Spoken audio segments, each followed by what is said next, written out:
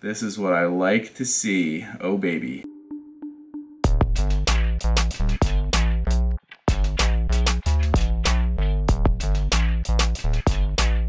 I got One Piece set 4, Kingdoms of Intrigue. This is the 4th set of the One Piece card game in Japanese. This will be coming out in English in the fall.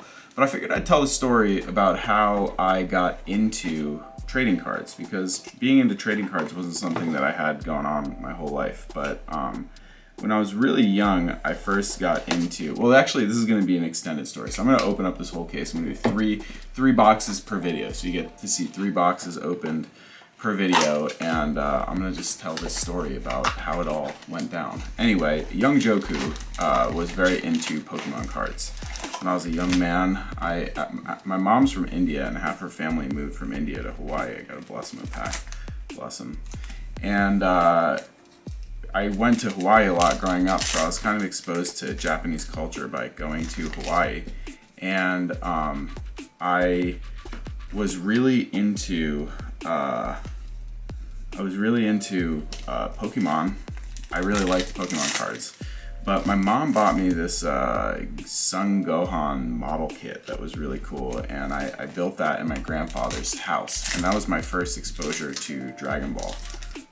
Growing up, I used to watch Dragon Ball on TV, and I was in high school when one of my friends was like, dude, have you watched Dragon Ball in Japanese? And I was like, no, and he's like, you gotta check it out, man, it's hilarious.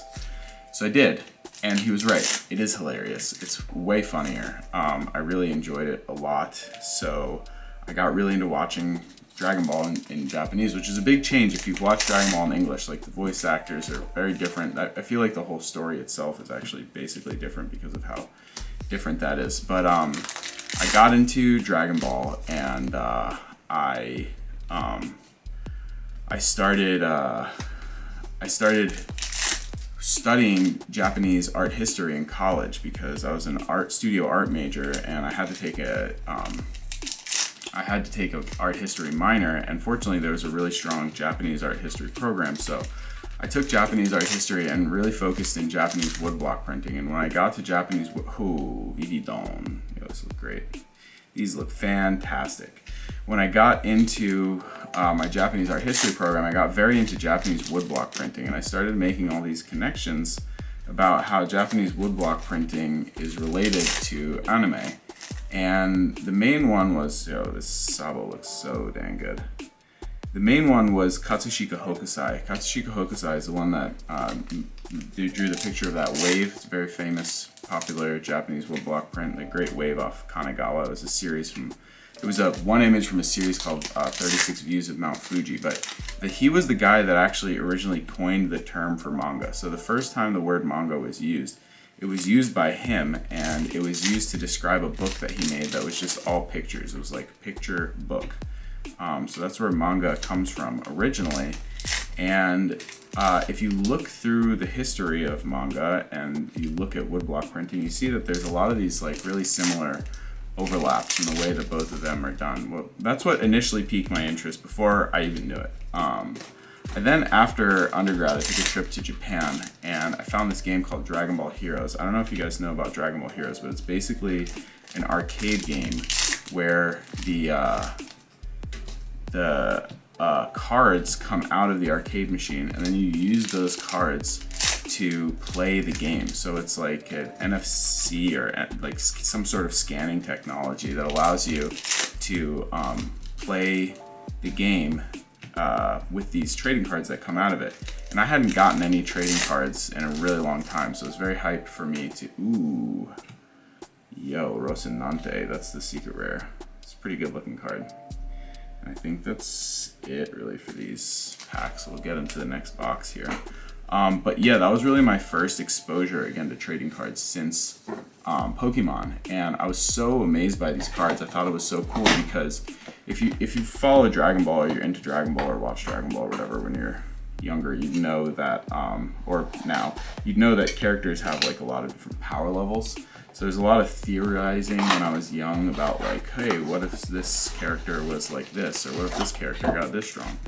And that was really, I'd say, bless him, the most interesting thing about Dragon Ball Heroes was that Dragon Ball Heroes had all these characters that were like theoretical characters, and they're at these power levels that, you know, when you theorize about these, you're like, yo, what if this guy's hair got this long and he got this strong? Well, pretty much all of those were in Dragon Ball Heroes. So I was like blown away when I, you know, was in Japan and seeing these things that I had imagined when I was a kid were actually like real and in a game. And I spent pretty much like all of my money on Dragon Ball Heroes cards. I like emptied my bank account on Dragon Ball Heroes cards. And when I came back, I started using those cards to make t-shirt designs.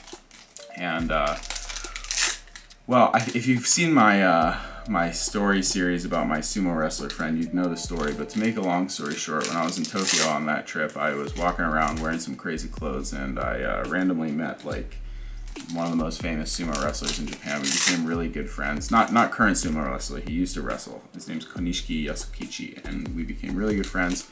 I started making all his clothes, and I started using the Dragon Ball Heroes cards to make t-shirt designs. So I'd like take pictures of them and make t-shirts out of the cards.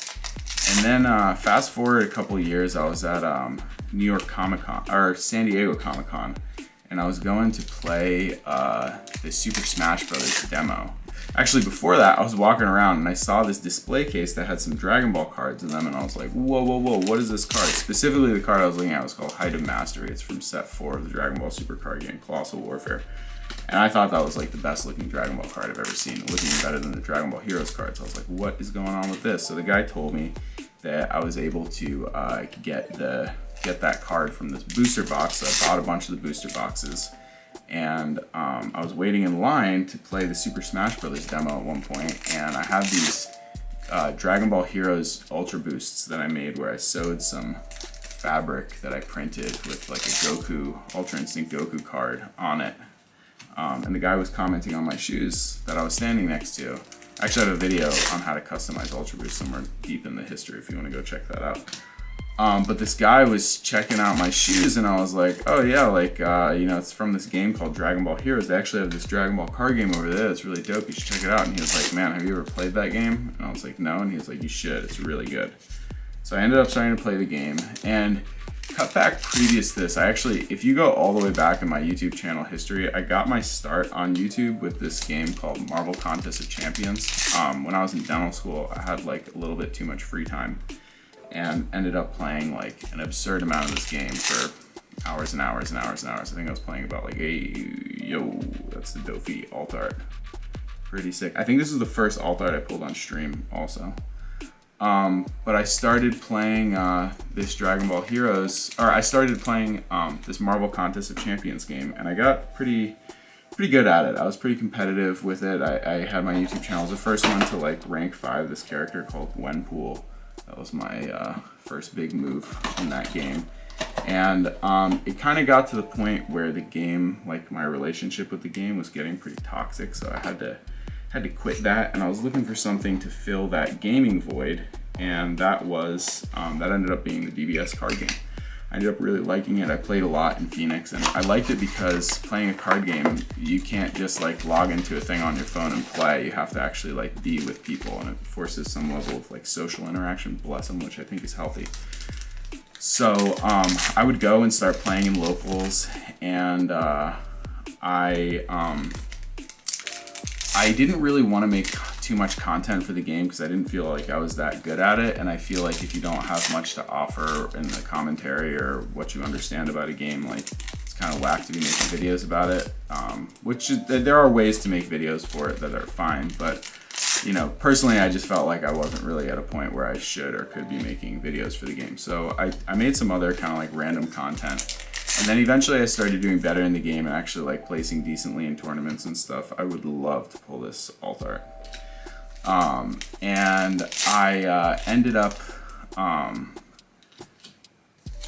doing pretty well at the tournament, and then I decided I was going to start making content. So I started making some like deck profiles and stuff like that. And then one day one of my friends from high school came by and showed me Leon Hart's YouTube channel, and I was like, whoa, this guy's got so many subscribers and so many views, and he's just opening Pokemon cards. Like, I open tons of cards. I should just put a camera on me and record what I'm doing. So I did. And things kind of, you know, started moving like pretty fast with Dragon Balls getting a lot of views, and subscriber count was building pretty fast. But I was really hoping for a One Piece card game, actually, because when I was playing Dragon Ball at a tournament, one of my friends that I was playing with was like, man, if a One Piece card game came out, I'd totally drop it for Dragon Ball. And I was like, dude, how could you drop Dragon Ball? It's such a good game. And he was like, yeah, One Piece is just a better game. So, or better story, excuse me. And I was like, all right, I'll be the judge of that. So I read One Piece, and sure enough, One Piece is a way better story. I got really, really into One Piece. And actually, when I started doing my branding for YouTube stuff, I decided to kind of like identify myself as a pirate. And I used a lot of inspiration from One Piece, as you can see, like in my logo and in my whole identity of pirate being.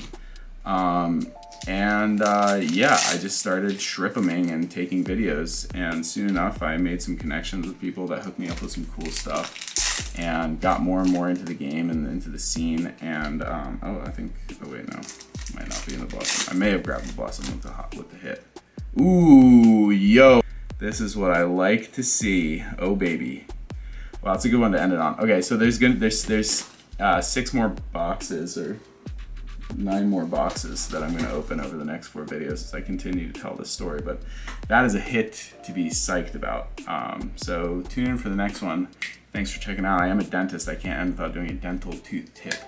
So my dental tooth tip to you would be, if you're thinking about straightening your teeth, it's probably worth it. Even though aesthetic concerns may not be your priority, that aside, just being able to keep your teeth clean and have your bite in a functional, good place and holding it there for the rest of your life is a good idea. If you have any questions about that, feel free to ask in the comments below.